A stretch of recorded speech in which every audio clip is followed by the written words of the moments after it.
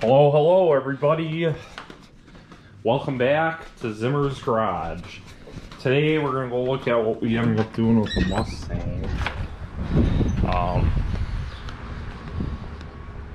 Nice day.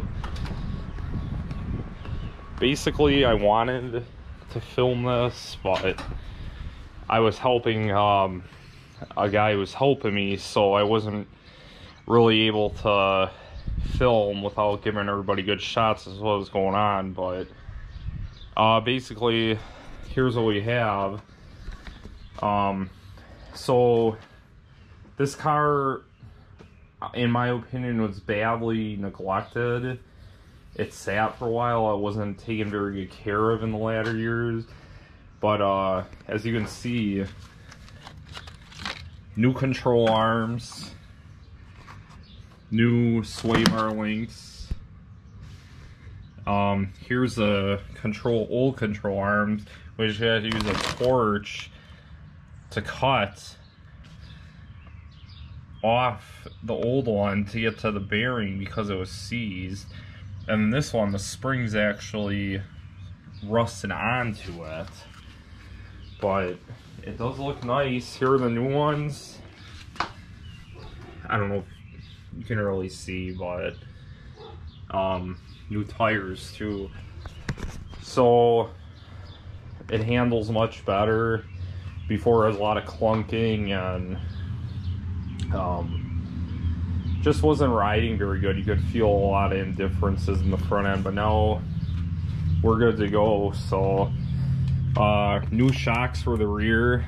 I'll be doing a video on these. These will be going on soon, but and also these headlights, you can see they're just old. They're kind of fogged. There's a crack right here.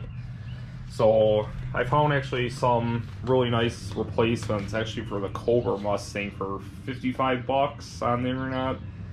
So I'm gonna order those. I do have a cold air intake coming also. Hopefully get that in this week. I had one ordered previously, but because of the whole situation going on, they just weren't able to get it. So I was able to refund my money. I found a place that had it in stock, and now I have it on the way. Hopefully it'll be here by the end of the week. But I got it all cleaned out. Everything inside's working good. One thing we do have to do next is oil pressure sending unit. I noticed on the gauges that the oil pressure is low. So common failure on that is an oil pressure sending unit, which I'm gonna go ahead and replace. It was like 20 bucks for the part. It wasn't expensive. Shouldn't be too hard, so I'm gonna go ahead and do that. Yeah, just a lot going on here. Got the F-150 sitting there. I need an oil change on that. I want to do an engine detail, kind of clean up under there. This thing needs to be cleaned. This paint, I'm hoping I can get it with a nice paint correction and buff. Maybe we can get it to come back, maybe not, but I just want to get it looking better. Here's my body work. Patching in some rust here. I filled that and I still got to come back, fill it in and sand it more, but this is kind of where I'm at with that. New rotors eventually are coming also, but so I just want to give everybody kind of a quick update. Got to clean the garage too, but yeah, this is where we're at